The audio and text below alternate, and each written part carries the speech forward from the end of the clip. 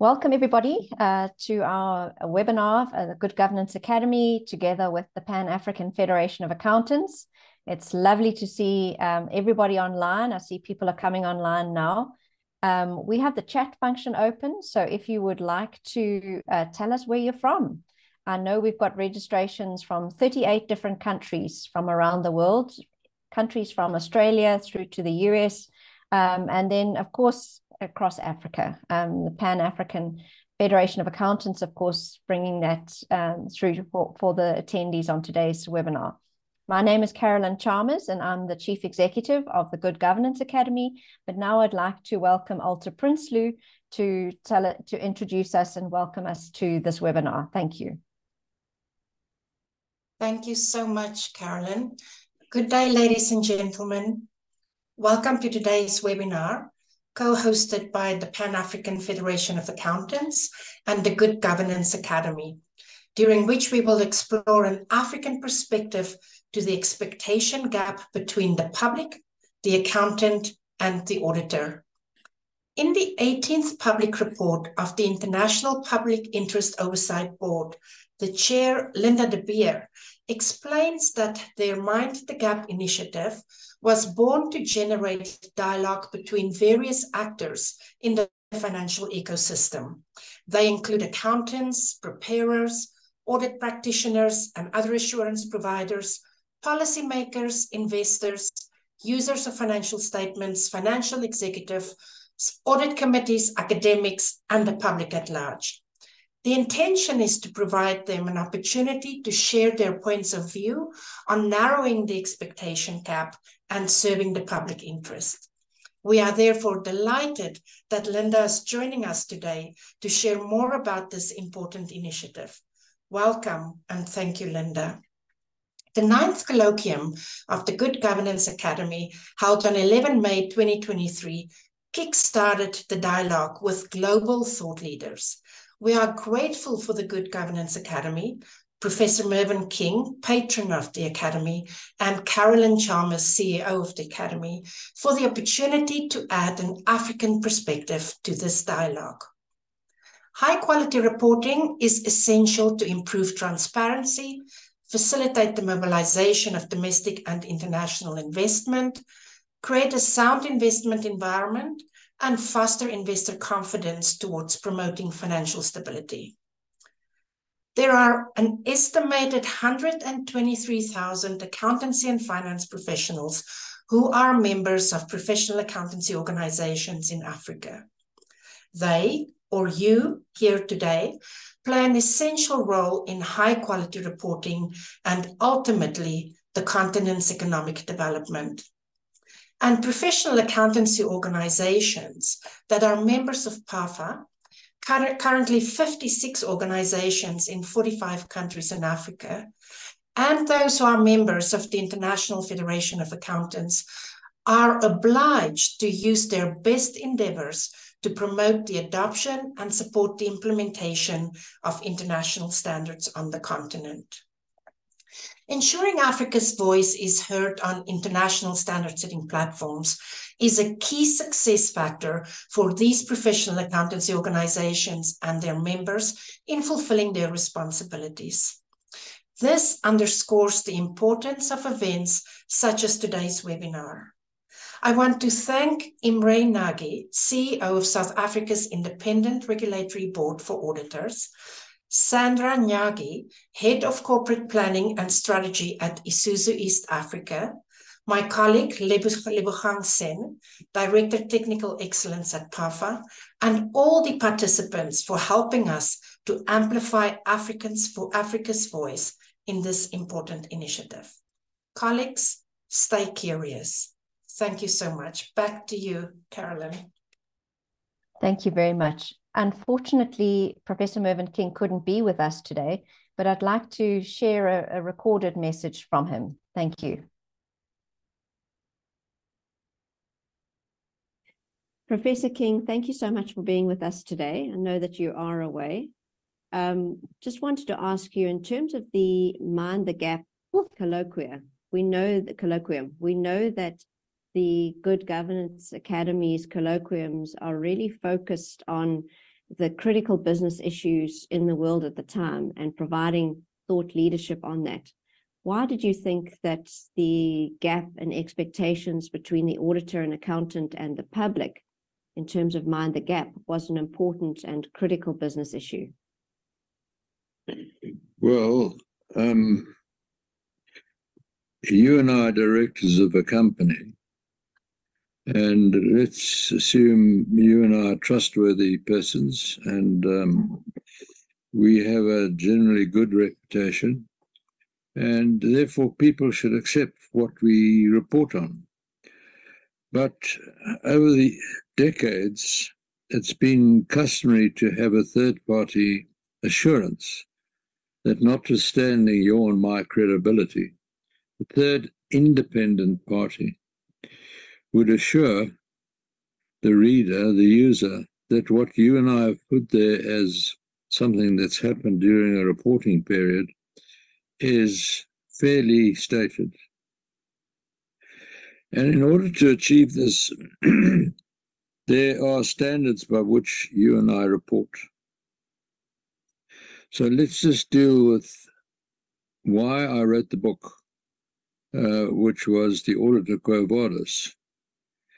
I became concerned at least 15 years ago by the fact that only about 30% of the market cap of companies could be found in the financial statements, and the rest was in the so-called non-financial area, then intangible assets, now sustainability issues, now ESG issues. And the public and the markets realized that companies were using natural assets faster than nature was regenerating them, and population was growing, so the demand for product was increasing. And that equation is got a frightening outcome, because it makes the earth not sustainable. And yet the auditor was auditing financial statements which were not dealing with 70% of value of a company. It also struck me that the accountant, who has to become a registered auditor, was actually having a business which was declining, that he or she, or it, organization, registered auditor with IRBA, our regulatory body for auditing, and yet it was only giving assurance to the user on 30% of value of the company, being the number of shares in issue times the market price. And I said that sustainability reporting and integrated reporting was becoming more and more important. And the external auditor just has to start developing standards, international standards of auditing, ISAs, to try and audit these issues. Otherwise, the external auditor was actually going out of business. This was of great concern to the auditing profession. At the same time, the auditor enters into a contract with the company to become the external auditor. And his or her job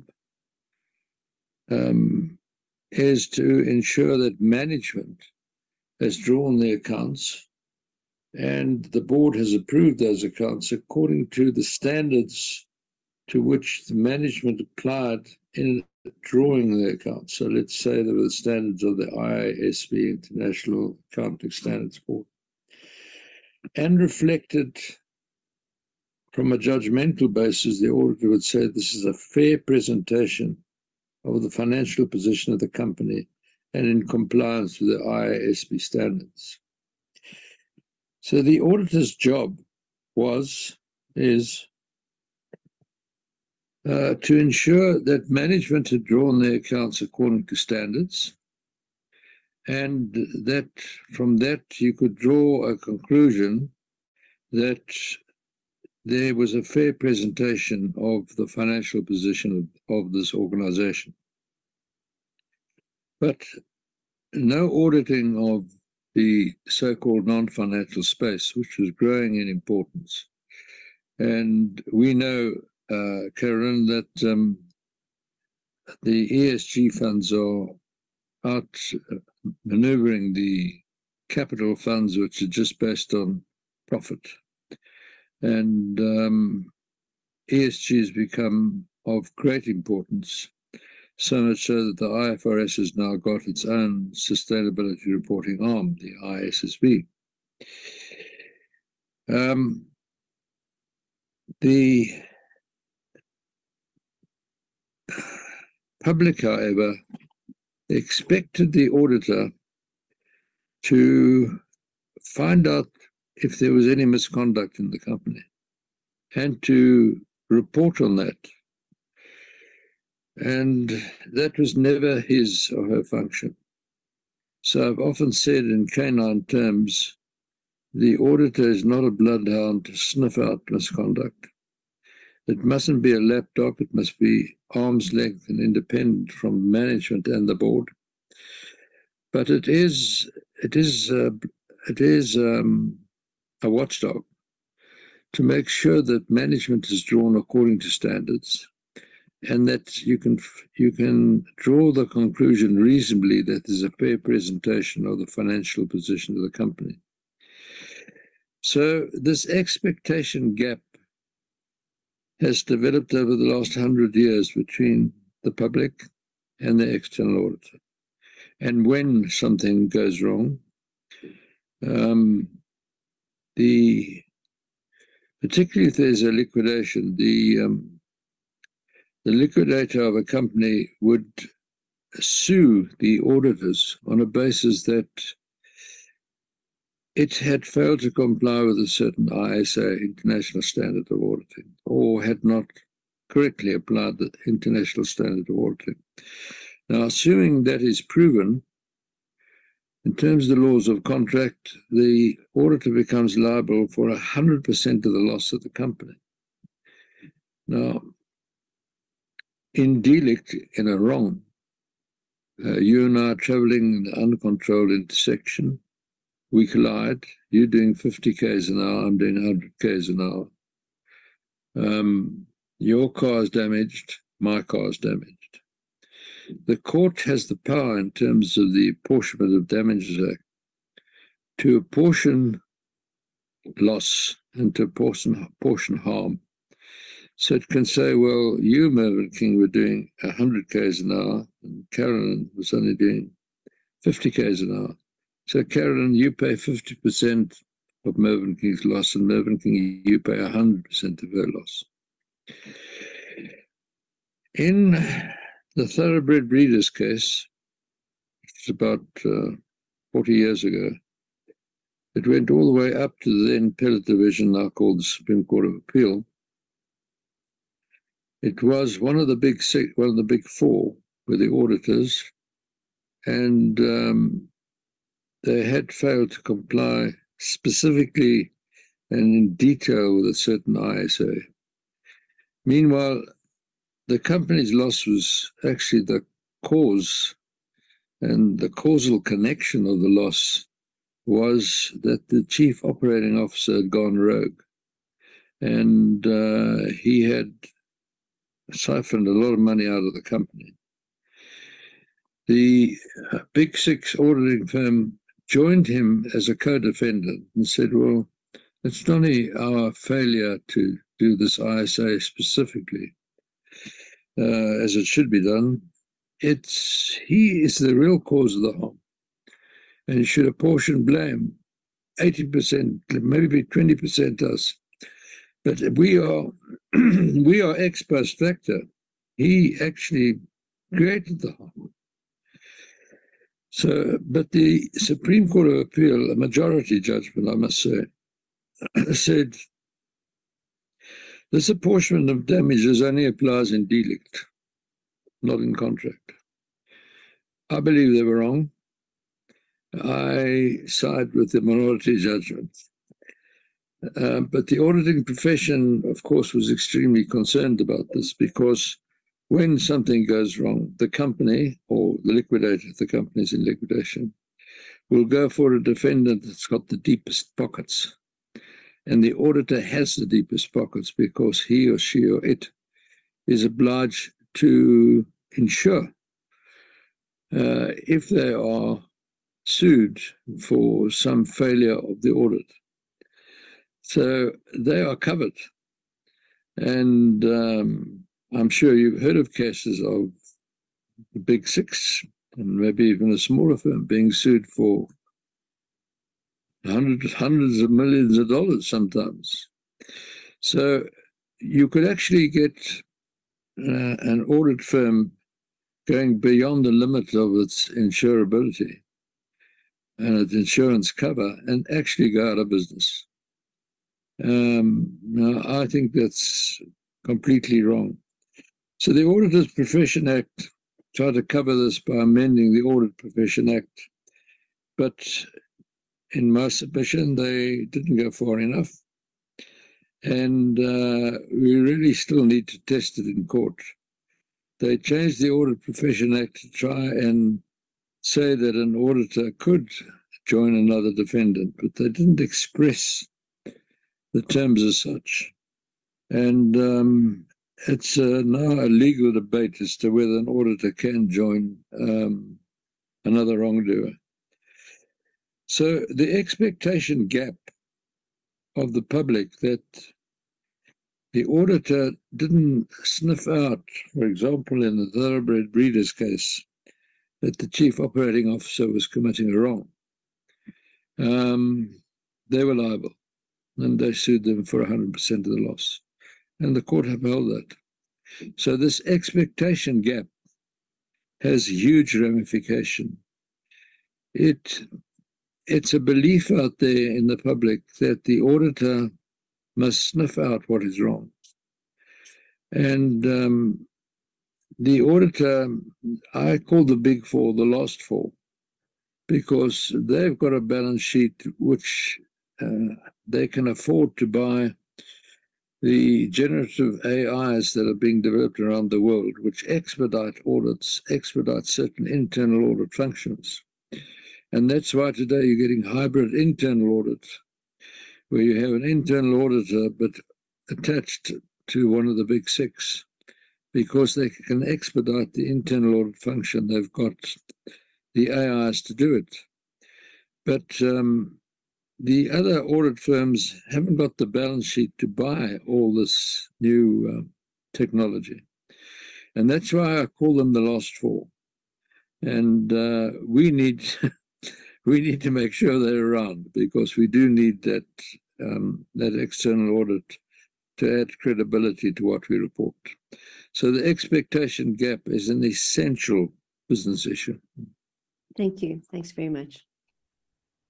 Thank you very much. And at this point, I'd like to ask Linda to come and present to us on the Mind the Gap. Now, Linda is the chair of the Public Interest Oversight Board that has launched this project. So I'll leave this to Linda. Thank you. Thank you so much for this, Caroline. And thank you again for the invitation. Caroline will be driving my slides for me. I've got lots to say, but I don't have a lot of time. So we rather want to have a conversation afterwards in the form of a bit of a discussion. So let me just say one thing when you talk about an African perspective. I am from Africa, it's in my blood, and I live in, I'm right here next to the BRIC Summit at the moment. And it is such a privilege to talk to people from PAFA. So thank you so much for that. I will not let the opportunity go by before I talk about Mind the Gap and what we're thinking about and the expectation gap, to just also say something about the PIOB, because the Public Interest Oversight Board is not that well known. And I just want to spend a few minutes on that. But before we get there, Caroline, I'm going to ask you to maybe just go to the video, and let's just spend, the video is very short. It's just a few minutes, just to talk a little bit about our thinking on Mind the Gap. And I think it tells you quite a bit about what the PIOB is about. So I'm going to pause for a second and hand back to you, Caroline.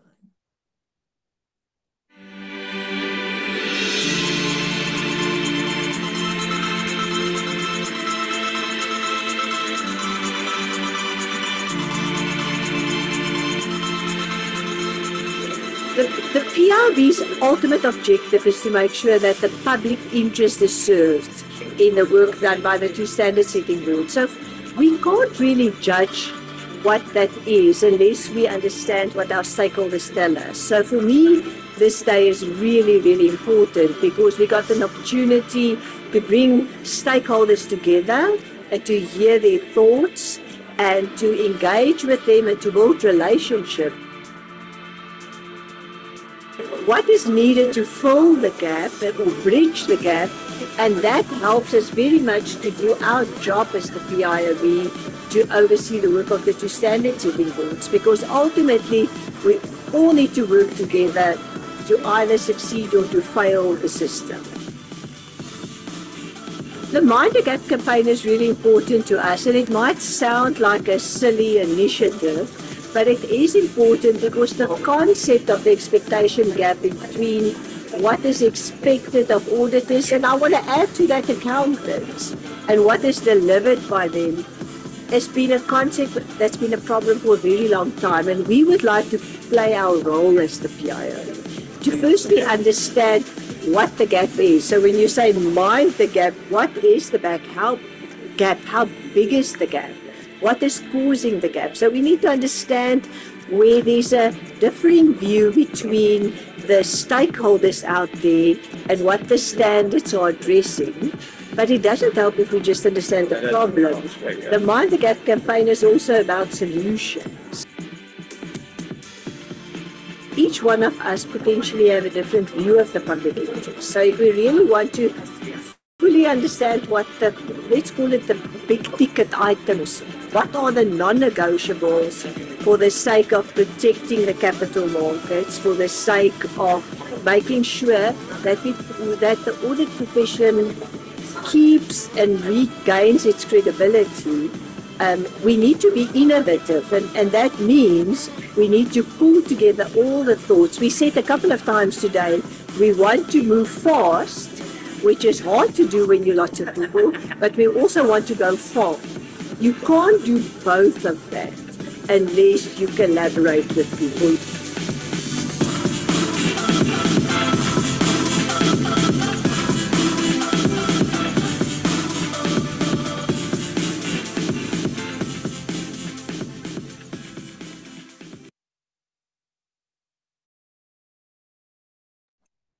Thank you so much. And Caroline, let's move on a couple of slides to where we have the index. And I know I certainly couldn't see the video. I could just hear. So if you did it, if you could also just hear, I don't think that's the end of the world.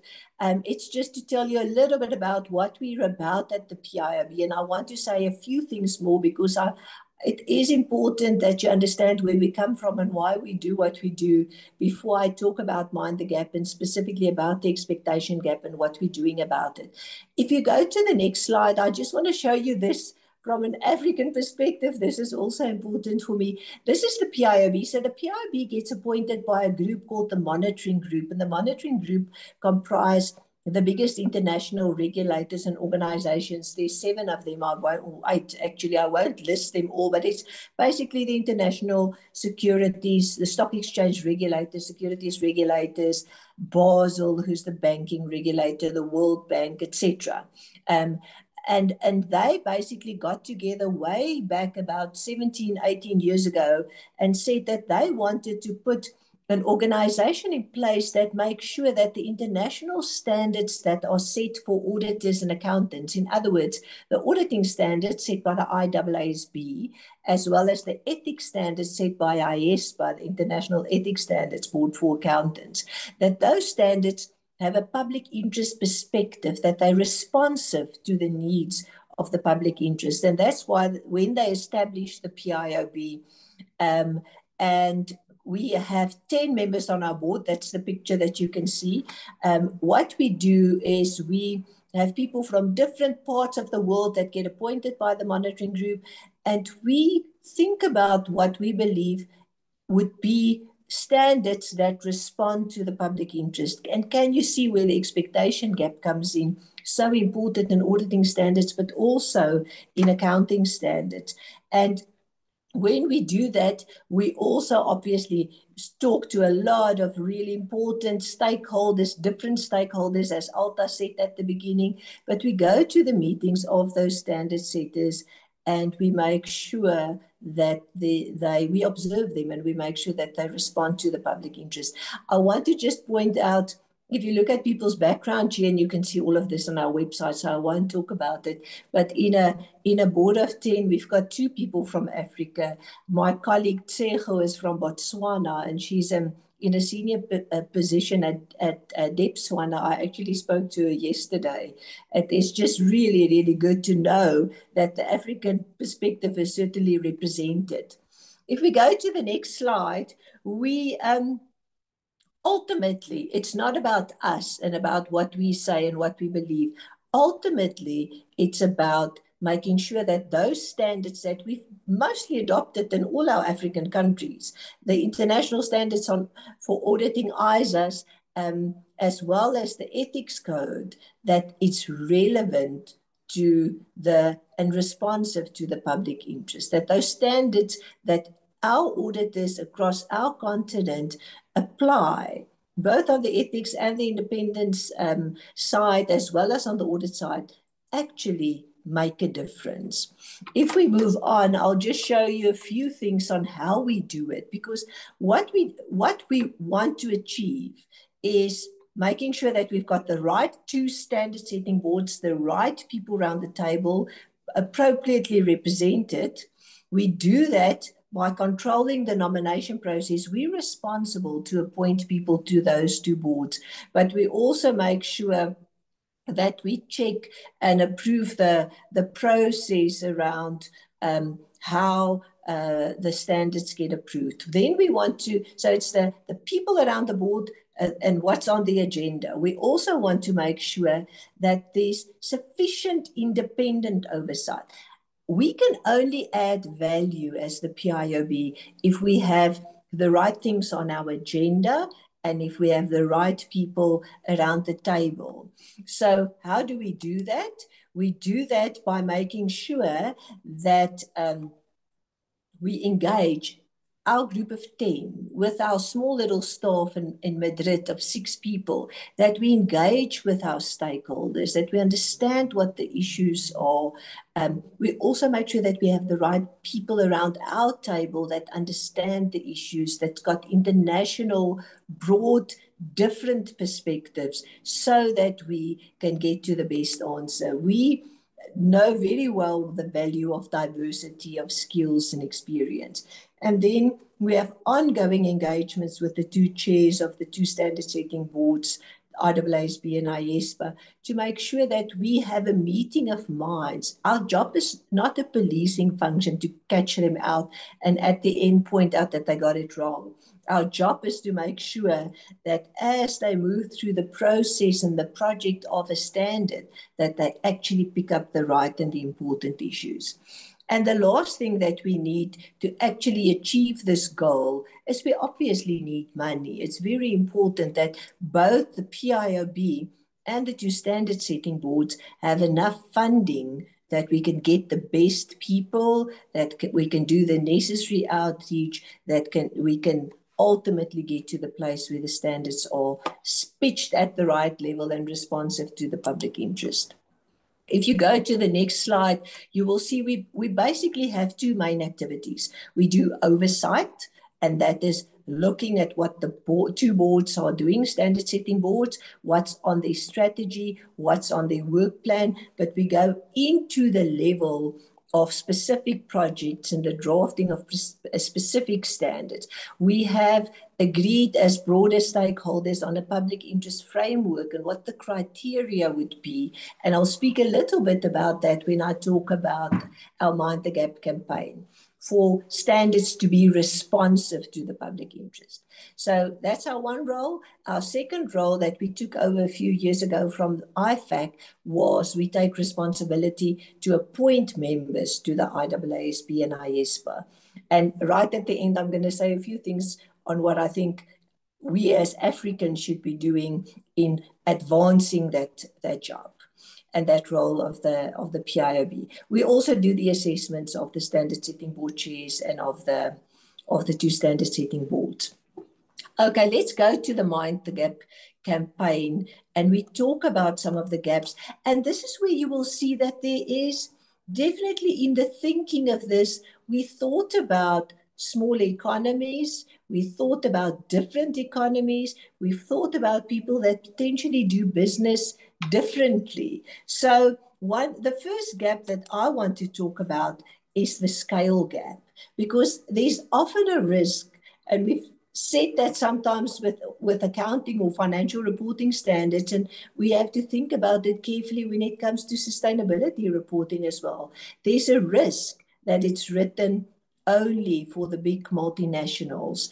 And one of the things that we try to really embed and push when it comes to the projects of the IAASB and IESPA is scalability. It must be written in a way that it's not just for a big multinational, but that small auditors from small firms or auditors that audit smaller entities and companies, that it's sensible for them as well. That the difference is we can't just have two complete different sets of standards for the two, even though there is the LCE, less complex entity standard in the pipeline. But principally, scalability is one of the gaps that we keep on pushing. If we go to the next gap, and I'm just using a few as an example, if you go to the next gap, the legislation gap. We come from different countries with different pieces of legislation, different underlying principles in their legislation. In Mervin's opening remarks, he spoke a little bit about the South African legislation around auditors. When Mervin and I wrote that book, The Auditor Quo Vadis, Where To, we didn't just look at South African legislation. We looked at some of the things that are happening elsewhere in the world. Some countries have limited liability for auditors, or some ring fencing around liability, around auditor liability. Some countries have protection for whistleblowers. So it's the no-claw non-compliance with laws and regulation requirement in the code is easier in some countries because there's no legal liability for people that blow the whistle. Other countries don't. It's very important for the standard setting boards to be sensitive and to try and find a path, a golden thread through that without settling for the lowest common denominator. That's something that's very important. You know in PAFA that the French-speaking and the English-speaking side of Africa have very different foundations for legislation. And that's something that the standard setting boards have to be sensitive to. If we go to the next one, we also talk a little bit about things like this, what we're talking about today, the expectation gap. And if you talk about an African perspective, I'm not convinced that our experience of the expectation gap is so much different. When something goes wrong, we also, in our countries, like we've seen with Wirecard in Germany, like we've seen with so many examples, we also firstly said, we'll ask, where were the auditors? We also think about, what can we do better? What can we do differently? What did the regulators miss, etc. when it comes to the expectation? We all have a similar expectation, sometimes misinformed, but a similar expectation that auditors are the safe hands, the watchdog, Mervin called it earlier on, the watchdog that must flag to us as investors, as employees, as stakeholders, when things go wrong. Sometimes that's unfair. Is it their job to flag to us that this is not a viable business model? But sometimes that it means that the standard should be pushed a little bit further. For example, we are pushing the IAASB to push the fraud standard further, not just to keep on telling us what auditors don't do around fraud, but should they not be building in a little bit more for auditors to do and a little bit more for auditors to tell if there are fraud risk indicators.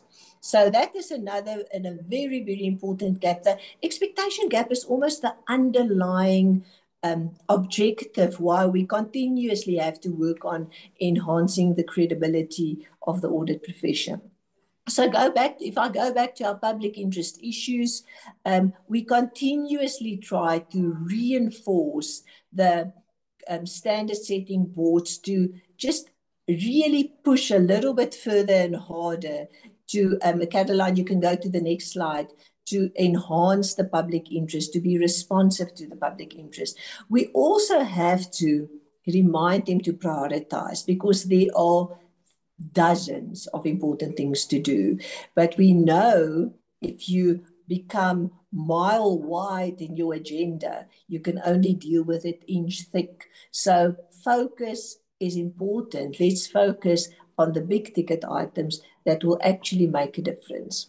We also really, really try to continuously push them and challenge them and ask them, are you going far enough? Are you going far enough in dealing with going concern? Are you going far enough in dealing with independence aspects, in dealing with non-audit services and fees from non-audit services, etc.? It's also very important to weigh the stakeholders, because realistically, comments are not similar and stakeholders don't have the same view. And it's not about who sends the most comment letters. It's about how do you weigh these comments to actually push forward in responding to the public interest. Then the one other point that we make there is the thematic public interest objectives, the things around scalability, clarity of the standards, understandability, and continuously pushing for further disclosure by auditors where it's possible. And then I've spoken about the public interest dimension. I won't mention that again. So Caroline, I think you can maybe skip and go to the final slide there. What I would like to sort of say in conclusion is it's really important for us at the PIOB to keep on chipping away at the public interest and keep on firstly understanding it and understanding what stakeholders ask of us, ask of the standards, to keep on pushing to get the right people on the board and make sure that they focus on these right agendas, as I mentioned, but also to make sure that in doing that, we enhance the credibility of the audit profession. Mervyn said it earlier, and it's very true. Everybody will be poorer. Everybody will be shortchanged if audit doesn't work and if audit is not there. It's in nobody's interest to have a world of reporting where there's not an independent assurance functions. That is really important. But therefore, we have to make sure that auditors are focusing on the right things at the right level. There are many stakeholders that have a role to play, not just standard setters, but certainly also regulators, investors, and so on. It's in all of our best interest. It's also in all of our best interest that not just auditors, but the larger accounting profession actually act in a fashion that is defendable, that is ethical, that is beyond question. And often the things that go wrong are not in the first instance at an audit level, but at an ethics level. Ethics by financial directors, ethics by boards of directors, ethics by lots of people that belong to our profession. And therefore, the ethics code is so important. And again, it's not just about what the code says, it's about the implementation thereof, it's about the understanding thereof. And therefore, it's very, very important for us. I've always felt very strongly about this. If you come from a developing country where we have to fight for foreign investment, you can only get foreign investment if there's confidence in your reporting, if there's confidence in your system, if there's confidence in your accounting and audit profession. And it's much harder for us in Africa because we often much small economies that have to fight against the big other economies in the world. And I think there's no end to the importance of this. The last point that I would like to make, Carolyn, is just around what about the people in this virtual room? What's your job? What's your role beyond focusing on these things? As I said, when it comes to the PIOB, I would like to say, need two things of you. We need you to get around the table. How do you get around the table? You get around the table by doing two things. You need to comment on exposure drafts, on strategies, on work plans of these two boards, because only if you comment is there an understanding of what our needs are, what the African perspective is. You don't have to comment and respond to everything and all the questions. If you just have one thing to say it. Put it on a piece of paper, send in an email, send in a comment letter to the standard setting boards, because that is how your view is heard. But secondly, we also need you around the table by nominating people that are up to the challenge to participate and become members of the two standard setting boards, to become members of the standing advisory group, and to join in those international debates and discussions. It's really important to have that view. So those are the things that we need from to get the African perspective baked into all of this. I'm going to pause there and I'm going to hand back to you. Thank you, Carolyn. Thank you very much, Linda. And we're going to go on now to a panel discussion with those insights in mind and bringing those insights through. I'm going to hand over to Lebogang from PAFA, who's going to facilitate this panel discussion. Lebogang, over to you. Thank you. Thank you so much, Carolyn, and thank you to Linda and everybody that has spoken before us. Joining me today, Alta did already indicate we have Mr. Imre Nagy from the RBA here in South Africa, the Independent Regulatory Board, and Ms. CPA Sandra Njagi, who is with Isuzu in Kenya.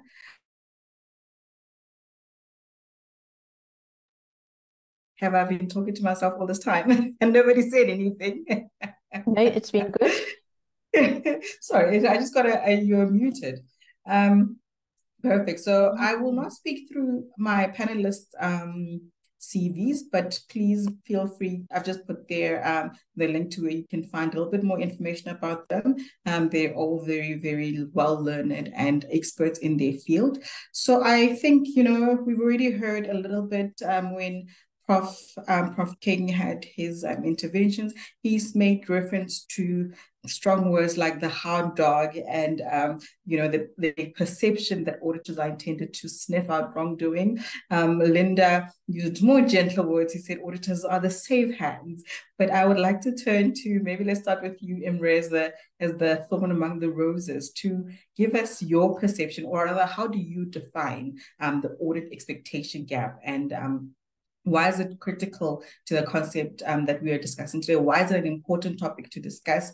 Also, if you believe there are misconceptions, what do you think is contributing to that misconception? Sandra, I will ask you to respond to the same question once Imre has concluded his remarks. Well, good afternoon, Lebogang, and good afternoon to everybody joining today. Thank you very much for this opportunity to be part of this event. So Lebogang, for me, generally, maybe I'm coming from a slightly different perspective, which is always good. So for me, generally, the expectation gap is linked to the social compact. And often the social compact is referred to also as the social compact, which refers to the unwritten agreement between individuals and institutions in a society. And I'm talking now in general terms. This social compact encapsulates the mutual expectations, the rights, the responsibilities, etc., that both individuals and institutions hold towards each other. And these are normally measured by the level of trust. to bring it a little bit closer now to auditing, and I'll focus on auditing because I'm representing an audit regulator, and I'm also a board member of IFIA. For those that don't know, it's the International Forum of Independent Audit Regulators from 54 countries, of which South Africa is a member, and a number of other African countries. We need more members, so please, if anybody's interested, they can contact me. We also have a new associate membership at IFIA. If you don't meet all the requirements, you could still become part of the activities in some way. But auditing, Lebogang, plays a crucial role in maintaining transparency, accountability, and trust within the social compact. But when there are accounting failures or audit failures because of fraud and misstatements, where the public lose their investments, this is where the expectation gap originates from, or gets wider and wider, because people question why are there failures and losses if the accounts were prepared and audited by professionals and regulated, that's regulated in a profession. So in the context of financial reporting, the audit expectation gap refers to the difference between what the public expects from auditors and what auditors actually provide. And there is currently definitely a gap, and this gap is leading to a call from stakeholders for auditors to do more, to report on fraud and misstatements, because people just don't want to continue to lose and to see their investments deteriorate. And often these investments are linked to pension funds. Just to give you an idea, with Steinhoff, that what happened in 2017 in Steinhoff, in a single day, it knocked off 300 billion rand in market cap.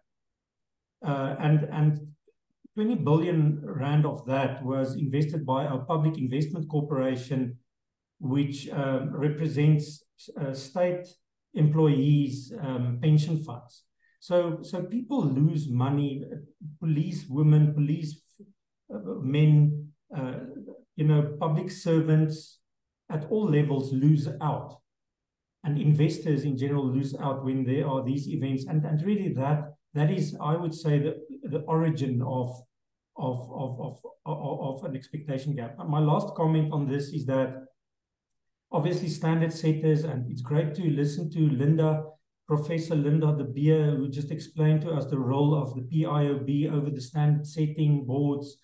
And even at a global level, it is so important to be part of that process, to be part of that ecosystem. So yes, I really agree with Linda to get involved, even if it's at a very small scale, to get the foot in the door and start to voice your views. But standard setters and regulators mostly agree that auditors can and should do more. But we also maintain the fact that fraud detection is not the primary function of the auditor. It can never be, because auditors play a different role, a secondary role. They come in after the fact. They are not there when directors of a company come up with schemes and they execute those schemes through decisions. So it remains the primary responsibility of management and those charged with governance within an organization to implement effective controls and processes to detect and manage fraud.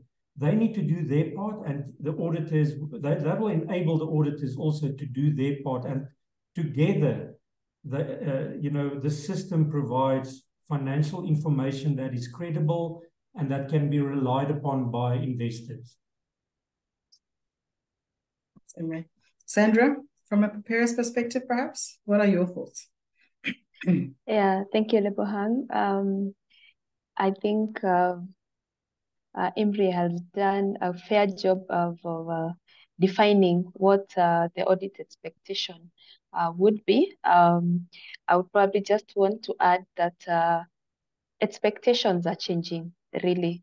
This is not only an audit issue. It is an issue that touches on different stakeholders. If you think about your consumers, the traditional consumer required just quality service, quality products and a fair price. Today, your consumer requires a personalized, connected experience. They are looking for data privacy, data protection. If you think about your stakeholders, traditionally your shareholders would be looking for profits. Today, your shareholders are looking for purpose. They want to know what management is doing in regards to the environment, social impact. And so there's a lot of shareholder activism. When you think about your employees who are previously your workers, today they want to be partners. They want to be sole partners of the organization, and they believe that there's a lot they are contributing. I mean, even you think about your children. Today, they want to challenge logic. So when you think about the audit expectation, it's the growing interest in terms of how issues are changing and what the public and other stakeholders expect, including the CFO, including the preparers. And maybe just to add that ACCA, just like Emre defined, is that the ACCA defines the expectation gap in audit as the difference between what the general public thinks auditors do and what the general public would like auditors to do.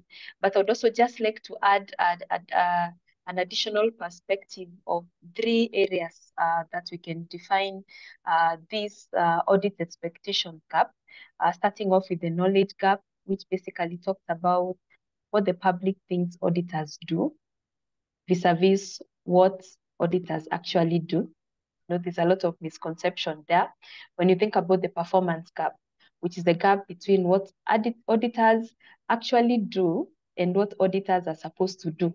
Because if you look at some of the scandals that have happened across different economies, if you think about the Gupta case in South Africa, I think we have a lot of representation from South Africa. What are the ethics? What is the independence that auditors are supposed to exercise in their performance of their roles? So the third gap you think about is the evolution gap, and that talks a bit about what I have talked about, what auditors are expected to do vis-a-vis what the public wants auditors to do. There's a lot of growing expectation from the public on what the role of auditors should be, that auditors do not just go in, do an assessment and offer an assurance on the financial statements. There's a lot of expectations from the public. And when you think about all this, then this sets a big conversation in regards to, should auditors remain the traditional auditors that we knew them to be, or is there an additional contribution that auditors can provide to the preparers, to your shareholders, and to the different stakeholders? So I think I just want to add that and bring that additional perspective to the conversation about home. Thanks, Sandra. Linda, I think you're hearing the message. It sounds like there's definitely more that auditors should be doing from both Imre and Sandra. But perhaps if we just go back to the social compact, this unwritten agreement, we've heard about the public in lots of ways. When we start thinking about different stakeholders, such as regulators, investors, do you see that there's a difference in how these particular stakeholders view their expectations on the role and responsibilities of the auditors? Is there an alignment for those kind of like slightly different stakeholders versus the general public, Linda? Yeah, that's a very important and very interesting question. I do believe there's always an exception, but if you go down the middle of the road and speak to the average investor versus regulated versus person in the public, I do think generally what is expected of auditors, assuming it's people that understand the role of an auditor, generally there is a large degree of alignment. Having said that, you see regulators pick up gaps where they know the auditor, in terms of a normal statutory audit, won't and can't do something. They add additional requirements and regulations. So you see bank regulators adding things for auditors to look at. There's a lot of debate now in some countries around what tax regulators, tax authorities are starting for auditors to sign off on, because they know that that's not the normal responsibility of auditors. So you see regulators picking this up. You see audit regulators and securities regulators picking up additional independence requirements and ethics requirements for auditors, because they understand that that's not part of auditors' normal expectation. I deal quite a bit with the investor community. We've got somebody from the CFA Institute on our PIOB board as well. And we often hear that investors potentially expect more of auditors than what they can do under the existing requirements and existing compact, as Imre referred to. And that is exactly instances where you probably want to make sure that the auditors go further, that the standards go a little bit further, beyond, not to the place, as you said, Imre, where auditors become forensic auditors, because that's certainly not something that we want, that we expect, or that companies can afford. That is your point, the right directors and honest management, and to deal with those things, and auditors to flag if there are problems. So I would like to believe that there is an alignment. I deal a lot with the global leadership of the bigger firms. And if you speak to those global CEOs, global assurance leads, and so on, it's in their best interest that auditors get it right. They understand if they don't get it right, they are actually on a burning platform. So, but having said that, then we see things that go badly wrong. We've seen the tax scandal in Australia recently. We've seen many instances where things go badly, badly wrong. So despite the best will in the world, the firms sometimes become as strong as their weakest link, and as the partner that doesn't do his job properly, or the one that is potentially dishonest or breaching independence and so on. So there are always exceptions. There are exceptions when it comes to people that put money above everything, despite what potentially the message is from their global leadership. And there are exceptions of people in the public that when something goes wrong, wants a villain, wants to see blood. And the obvious one, as Mervyn said, will be the auditors with the deep pockets, with the professional indemnity insurance. And I would never say, and I've been involved in cases against auditors, where I would never say don't take action against the auditor, but there's also action to be taken against some other people in many instances. And I think those are the sort of the two extremes that we unfortunately sometimes see. Thanks, Linda. I'd like to just go back to you, Sandra. So you have the benefit of, being on the preparer side, but also having the experience of the auditor. Currently in your role, you are the one that is now getting the end product, which is the audit report, as the customer of that auditor. Do you think that there's a way that audit reports is there a role that audit reports can be used to better communicate the limitations, perhaps? Is there a way that the auditors can communicate the limitations of their role? But also, I just want to touch on the CFO. Looking from a CFO's perspective, what influence can you in the preparer side have in limiting or managing the expectation gap? Thank you for that question. Yes, sitting in from the preparer side, I think auditors are doing an awesome job of giving a very big caveat, from their audits in terms of what their roles restrict them, or what their responsibility, how far it goes. So I think in terms of what auditors can do to reduce the expectation gap, I know for every audit report, and I know we have auditors in this audience, there's the report of the independent auditors that is structured in terms of the audit report where the opinion of the financial statement is given. And then I think for most of these reports, there's also an area that talks about the disclaimer on other information, things to do with like the chairman's report, the MDs, that's the managing director's report, or the chief executive officer report, the CSR report, or the marketing report. I know there's also usually a disclaimer, and here I'm talking about from the perspective of a preparer, even a disclaimer on the financial highlights. But I mean, financial highlights are actually most of the times just a summary of what is in the financial statements. So that's still contributing to the expectation gap. So I think in terms of what the audit report can be used to bring in to reduce the expectation gap, there's a bit of more additional information that auditors can provide over and above the compliance, and indicating that the audit is done as per the standards, the international auditing and accounting standards, as per provided, or the ethics, the standards from the International Ethics Standards Board for accountants. The auditors have a bigger role to play in terms of giving additional insights. I mean, they look at, and I know the audit period is limited to probably a week or 2 weeks in the year or a month. But if auditors could provide some additional insights in terms of what they are seeing in those reports, in terms of the trends, utilization of analytics.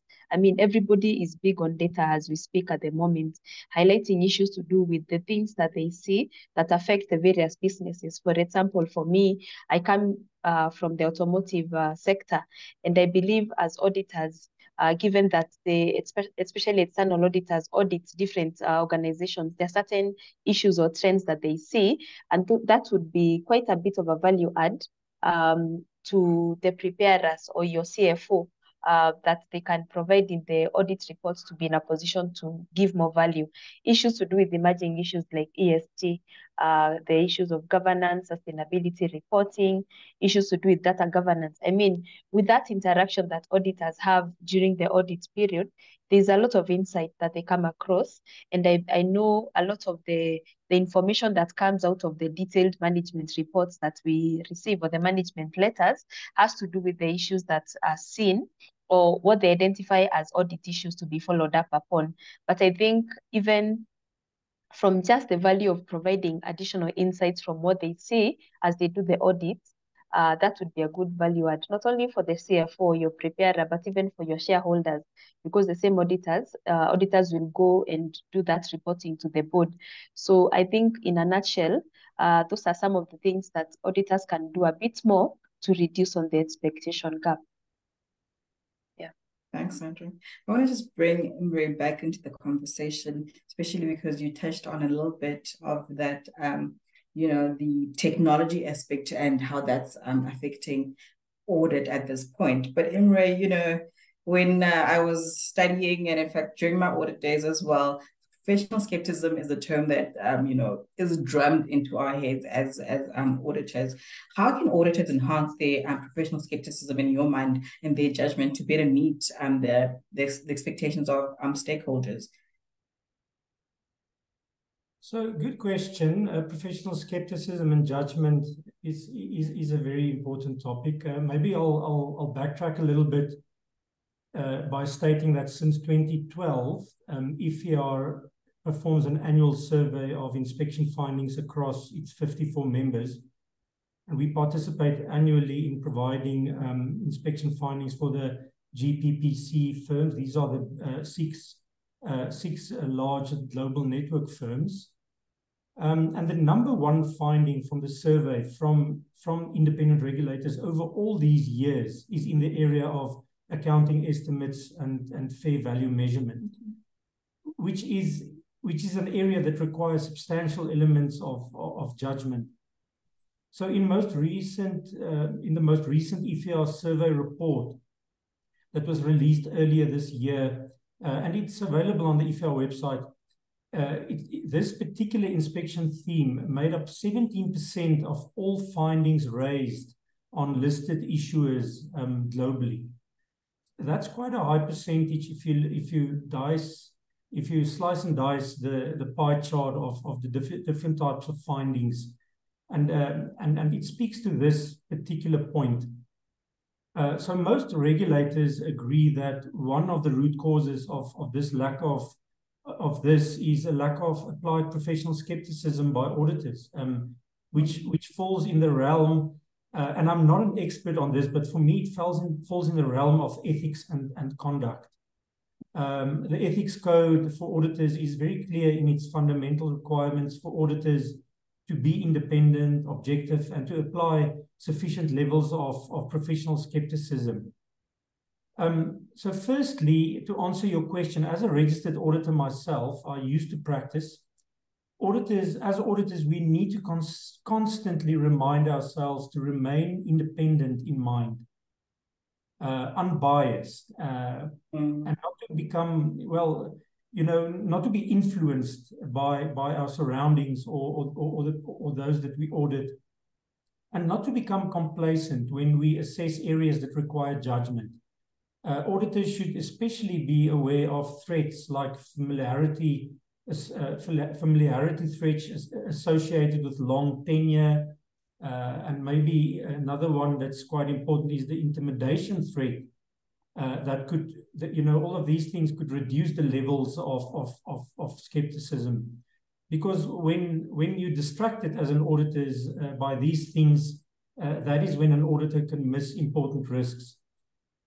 Secondly, auditors need to acknowledge that they must be diligent when assessing management assumptions, but moreover, they must train themselves to exercise professional courage. For me, professional skepticism is one thing, but you can't be skeptical if you don't have the courage to actually implement that skepticism. Courage is more, for me, a verb. It better describes the trait or the behavior of the auditor in implementing professional skepticism. So in other words, auditors must be brave to question management where necessary and to corroborate management assumptions and inputs with reliable evidence. When I hear the word professional skepticism and I try to understand it, it is more of a behavioral trait than a technical one. But yes, the technical part is as important when assessing, for example, an evaluation. That it's important that you have the technical knowledge, but knowing that management has a bias to overvalue because the performance of the organization is linked to their performance and rewards. These areas of judgment must be thoroughly assessed and challenged as much as is necessary for the auditor to opine on fair presentation. It is the independent mindset. I'm summarizing. It's the independent mindset of the auditor, coupled with the courage to challenge without fear, and to combine that with the technical competence and skill. That package is what is necessary to apply and implement professional skepticism. Continuous professional development, CPD, is also very important, and it can help and it should help. But I see the CPD more on the technical side of things, because what is also true is that an auditor can be very, very skeptical, but without the technical competence and experience, he or she might not identify the underlying misstatements. And that is what happens. It takes one of those oversights within an auditor's process that can miss something substantial in a particular evaluation that ultimately can have a material impact on the financial statements. So I think the starting point of professional skepticism is that auditors must understand what it means, how it looks, what is the execution side of professional skepticism, and focusing on areas of judgment, where management can slip in funny things that blow up valuations, for example, or estimates to make the financials look better. It's a combination of risk assessment and then matching that with skill and personal and behavioral traits as a professional. So, Lebo, I hope that answered your question. auditors must do more to equip themselves to be ready for this, because these are the things that happened and resulted in audit failures, and that is what happened and caused us to be where we are as a profession globally. Thanks, Imran. I think the link I wanted to make was just that I think with technology developing, certainly we're likely to see more need for that. The Hlogonolo has actually just gone ahead of me. I wanted to just say that while I still have a lot of questions that I could ask, I wanted to make sure that our audience has an opportunity to ask questions. But I ask that those that do have specific questions for our panelists make use of the Q&A, just so that it's easier for us to track them. I'm going to just take I haven't read Hlogonolo, I'm going to read it as it is, but Hlogonolo asks, looking at the external auditing structure and evolution of business to the complex technology operative mechanisms that organizations are using, is it possible to close the expectation even if being professionally skeptical to accounting records? I'm going to let any one of you answer that question, but please can I ask that we use the Q&A? Maybe let me do this. Somebody can think about answering Hlogonolo's question, but I just want to go back to Linda one more time. Linda, you know, as I was listening to Imre, he mentioned ethics, he mentioned an independent mindset. So that is already the work that the IWSB and the IESB are doing. I like the term professional courage. Is there really more that the standard setters can do? What is your reaction to that? Yeah, that's a good question. I think we will go a long way if we can get the appropriate level of implementation in the spirit of the standards. I think that would push us very far. Having said that, I do believe there are things that the standard setters can do and should continue to do. And I'll sort of talk about that in principle. Firstly, there's a lot more, in my view, around transparency, and Sandra spoke about it. People want to understand and see things through the eyes of the auditor, because the auditor sees things when he or she does the audit, and investors and stakeholders would like to have some insight. We've got ISO 701 that came out very many years ago, but that's only applied for listed companies. And ISO 701 makes the auditor disclose key audit matters, those issues, those matters that were of most significance to the auditor, that the auditor spent a lot of time on, where there was a lot of judgment, etc. And we've seen over the years in the listed company space how that improved the confidence in the financial statements. Because what happens now, if the auditor says, to use Imre's example, this was a very difficult area to audit because there's a lot of judgment involved. It's in COVID, it's, let's say, in the insurance industry, provisions for claims or whatever. As soon as the auditor starts disclosing this difficult area, it in a way forces the company to be more transparent, to give more insight into their judgments, their assumptions, etc. So we've seen how that has actually built confidence in audit and made companies more transparent. So from the PIOB, we are encouraging, especially the IWSB, to think about that type of transparency when it comes to fraud and going concern. To say, you know, there might be instances where there are very strong fraud indicators in a company. Company is in financial distress. There's not sufficient capacity in the finance team. There is debt that's being renegotiated, etc. There might not have been fraud identified, but there are red flags that this is the type of instance where fraud can occur. And maybe some of that type of disclosure would be useful. So for me, that's an area where standard setters, on transparency, where standard setters can definitely play a role. It's also an area where regulators can play a role, because it would be useful if they make those key audit matter requirements maybe apply beyond just the listed companies, because there are big public interest entities and so on, where that would be useful. The other place where I really think standard setters have a role to play is with everything that's happening and developing in the world out there. We have ChatGPT, we have sustainability reporting, ESG, we have so many things happening out there, and people are pushing, investors are pushing, stakeholders, everybody, customers are pushing companies to disclose more beyond financial information.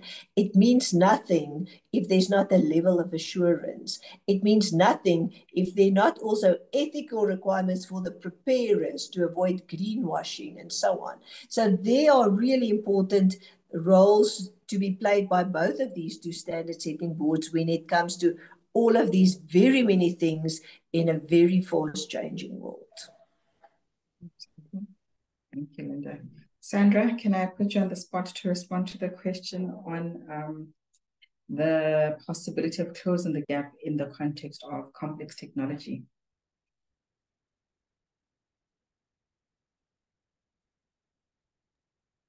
Sorry, Lebohon, was that mine? I lost you for a bit there. I was asking you to maybe respond to the question that was the first question that was posed on the complex technologies and closing the expectation gap.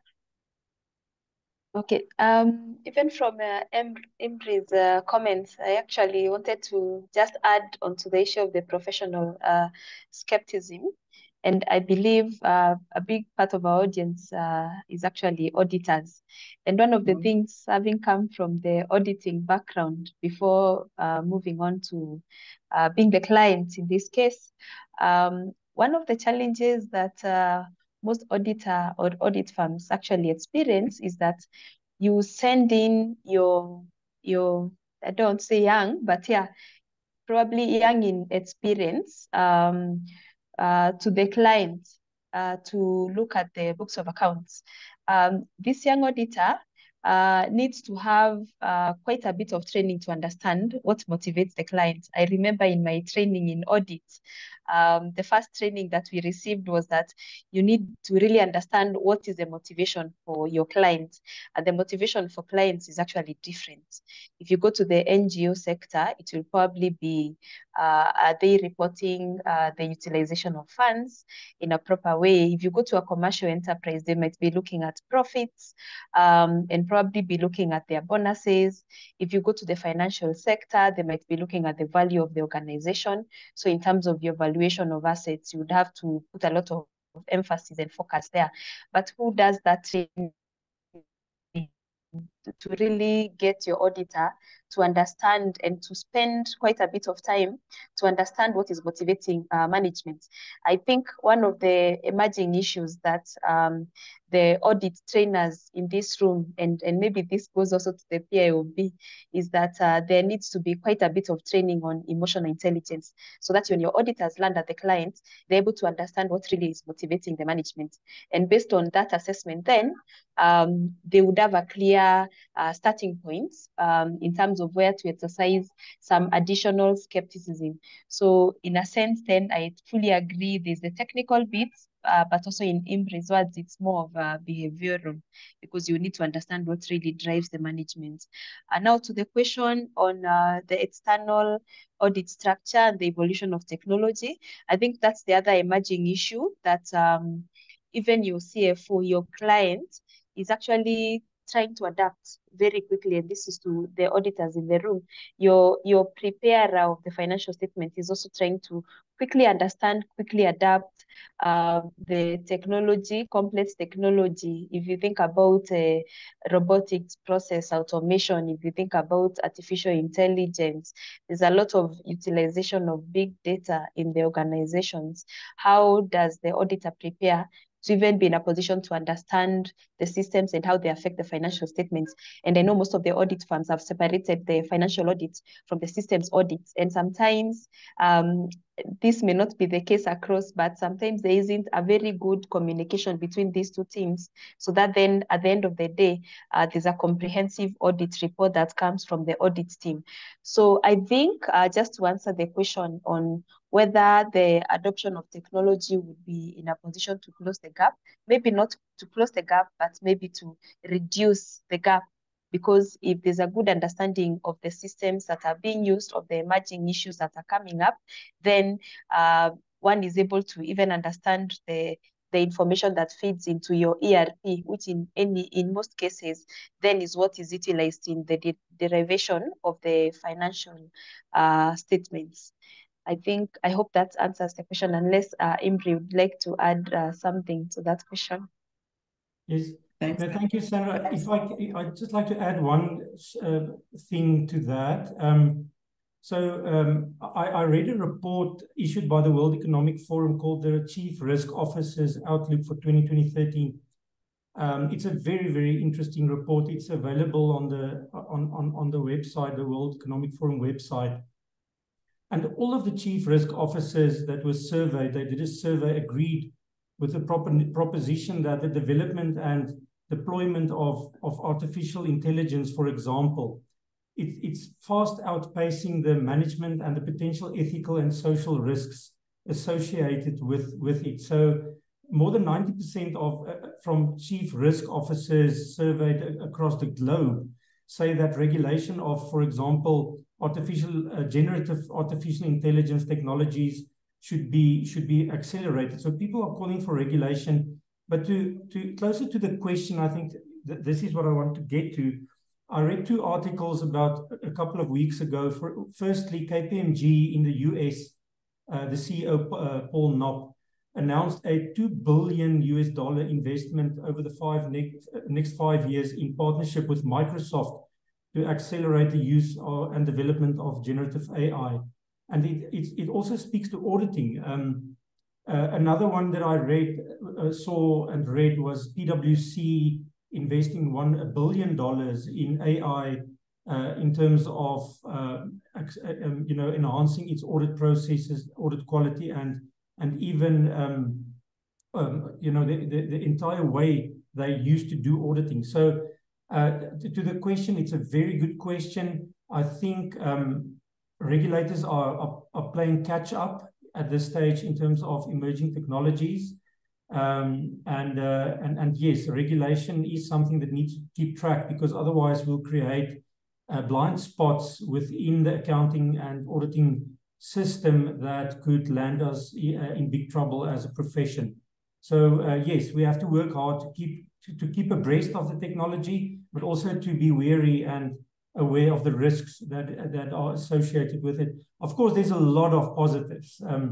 There's a lot of positive things that can come out of it, efficiencies, etc., 100% coverage of populations, all of that. But we need to remain as professionals also, I would say, skeptical that we don't miss something because of technology. Absolutely, absolutely. Unfortunately, time has really, really flown by, and I don't want us to overrun in the interest of, respecting everybody's time. So, Linda, there was a question that I saw, but I can't find it now, that asked about whether we need standards for the use of AI and technology in audits.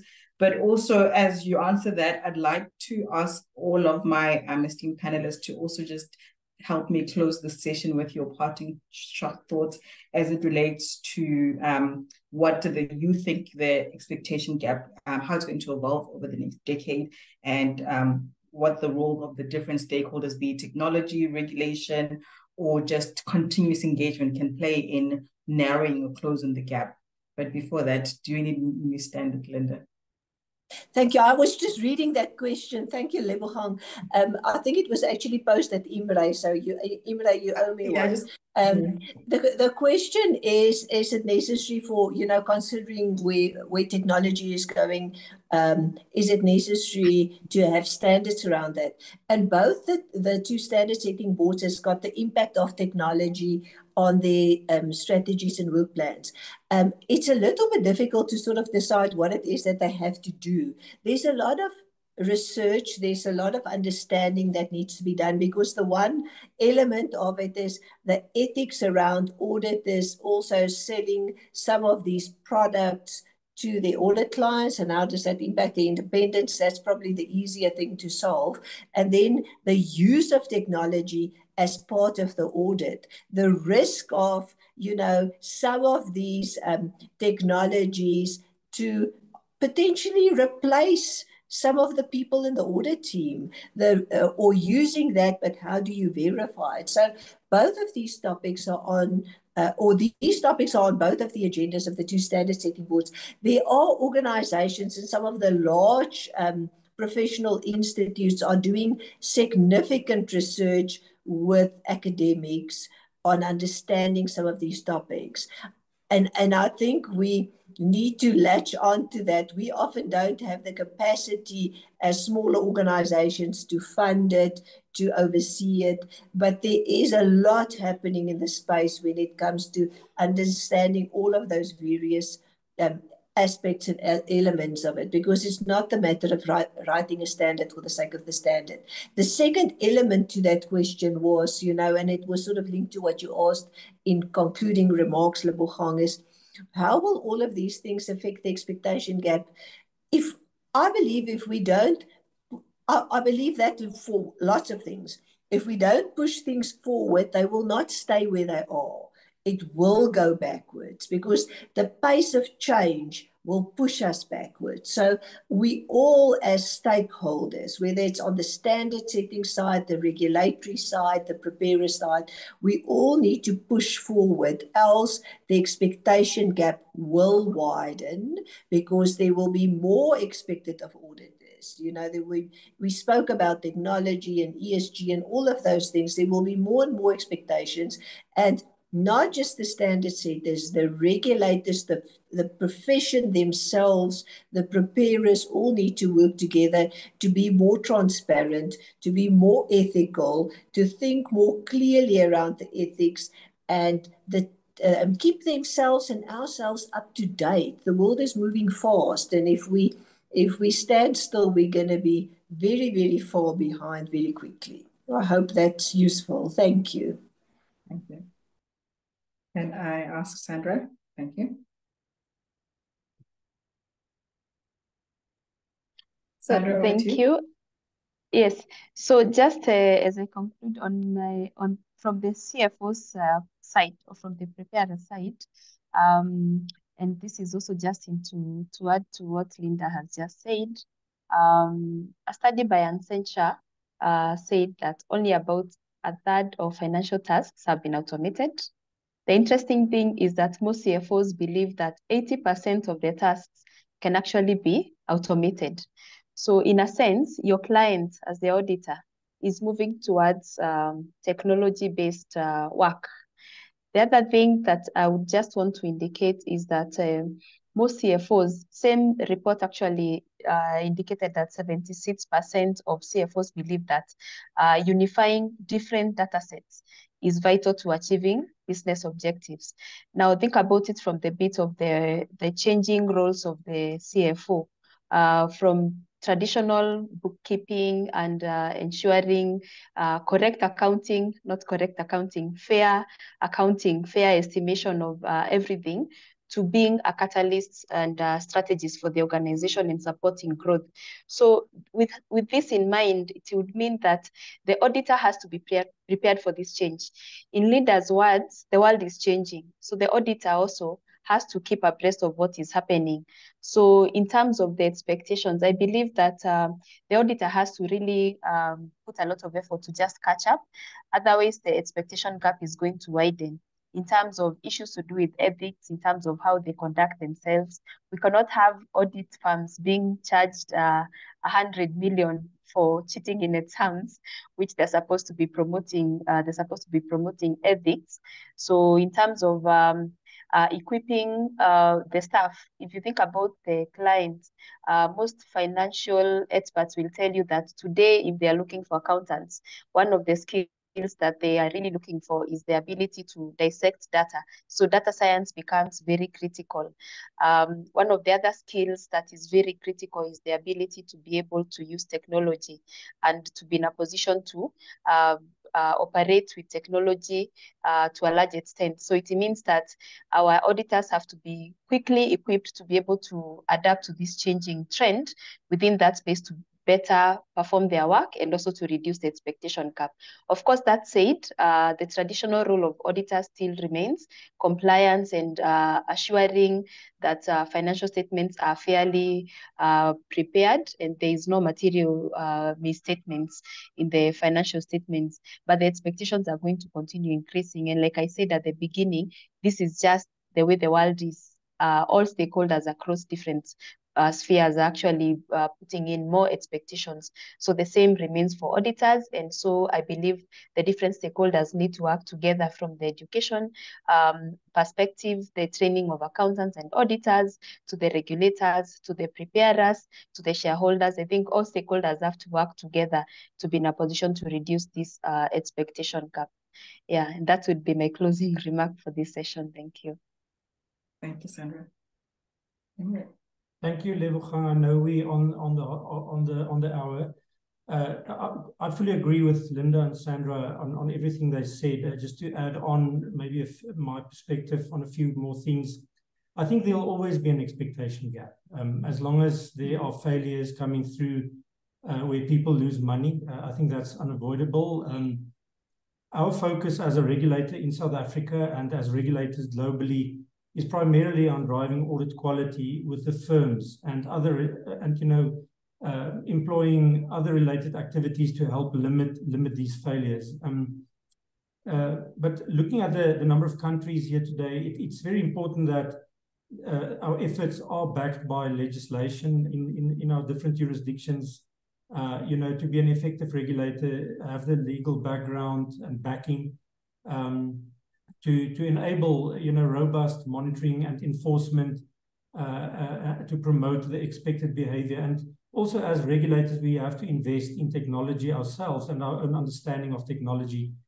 I did mention the firms are investing millions and even billions of dollars in technology that I believe, if used and applied appropriately, could enhance audit quality and help close the gap. But if it's not going to be done correctly or with caution and taking ethics into consideration as well, it might widen the gap. So it's a fine line that as regulators, we're a little bit nervous around the technology being used by firms. We want to understand how they will do it and what sort of controls they will have in place. So that's quite high on the agenda at IFR at the moment. It's not all doom and gloom. I'm closing. Lebogang, most auditors still do a very good job. Most investors that I'm talking to still rely very heavily on audits to perform their investment, to perform their risk assessments and decide on their investments. And it is important that we must look at the auditors, but we must also look at all the role players in the financial reporting ecosystem. Not only the auditors. There are several role players that could and should be held equally accountable, because they are often the primary cause of some of these corporate failures. So yes, I agree with Sandra and Linda. We have to work together. All different functions within the system needs to work effectively together, and it starts with each and every one of us to hold ourselves accountable. So that we can do a proper job and do justice to this sort of career and this profession that we chose to be a part of. And I'm still very positive, and it was great. Thank you very much for the opportunity, and to PAFA and everybody on the call today. I hope it added some value from my side, and maybe our paths will cross in the near future. Thank you very much, Lebo. Thank you to all our panelists. Caroline, I know we're late, but I have to just, echo Linda's call and tell everybody who, if you don't know, on the 24th of August, there is a consultation that is closing on ISA 570 going concern. So please respond. We want to hear Africa's voice. 30th of September is the closing date for the PIOB's call for nominations for the Stakeholder Advisory Council. So that is how you get your voice heard and how you contribute to closing the gap. I'm going to stop there. Thank you, Carolyn. Over to you. Thank you, everyone, for a fabulous event. I really appreciate it's one of our longer events. It's 90 minutes. So thank you very much for everyone staying on board. And thank you for the wealth of information and the very rigorous debate and discussion. Thank you very much, and please participate to everybody. Thank you. Bye, everyone.